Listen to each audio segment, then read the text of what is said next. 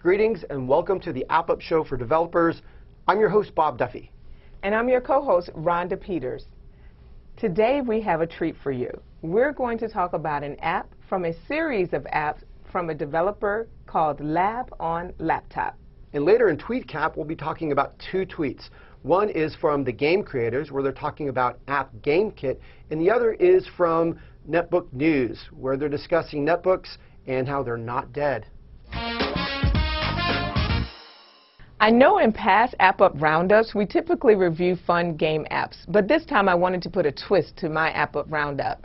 So today we're going to review a science app by a developer called labOnLaptop. Don't get scared, stay tuned. This app, I guarantee, will be worthwhile for you to take a look at it. So let's get to it. All right, let's get started. This is the density measurement screen here for the app. To the right, you see there's an object section that has three different unusually shaped objects. So you have a stone, marble, and graphite. And then to the left of that, you have a beaker filled with water and a scale. So the first thing you want to do is drag and place the object to the scale so that it can be weighed. The next thing that you want to do is record the measurement so that you won't forget what the weight was. So you go to the observation table and expand, and you would write in the first box what the shape was. The object would be a stone, and then record the mass of the stone, which is the weight, which is 0.44 in this case. When you're done, simply click here to the little bar to go to start measuring the volume. So to measure, you would think that you would drag and drop, but you can't.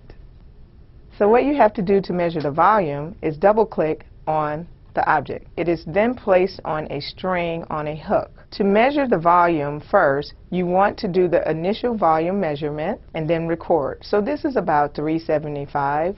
Of course, I've done this several times. It's hard to see, so you have to get very close. And so basically, you would type that in. So I will do that. To measure the final volume, you will simply hold down with the mouse and then take it down all the way in the water. And then you will take your reading. And the reading here is about 485. So then you will record that. Now, to get the total volume, you will simply just subtract the first volume reading from the last reading, and then you would record that here. And then to get the density, now I gotta admit, I'm not good with doing calculations in my head, so I'm going to go to the left and click the calculator and move that over. And then you will put the mass divided by the volume, which is the 0.44,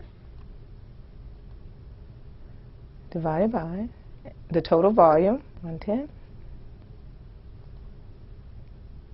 So that would be 0.0040.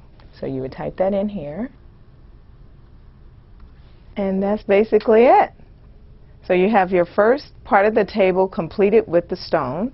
So then you move on to the next object. So how do you get to the next object? So you click on the hook to move it up, then you double click. It goes back to the scale, and then you just drag and drop it into the stone's place. Then you go and do the marble. So you continue to do the measurement until you've completed all of the objects. And you record, and then you are done. Though this is a great app, and I really enjoyed going through this experience of having this physics lab in an app type format, there were a couple of things that I would like to see added or could have been done differently, and that is adding a definition table or some type of box or menu or a mouse over on the headers to indicate what the headers really mean. Let's say it may be a first-time user and they may not know what a mass object is. So maybe just defining those key terms.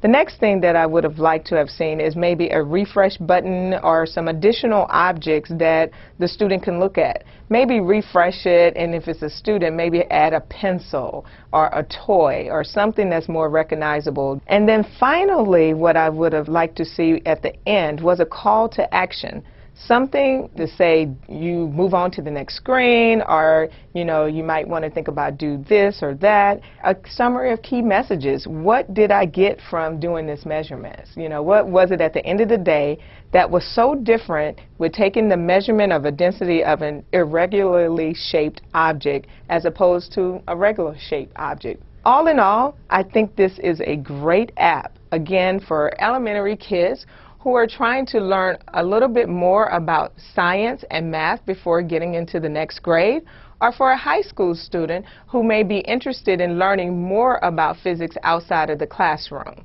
So whatever the case may be, you should give this app a chance or share it with a friend who has a child who's interested in learning more about science and math.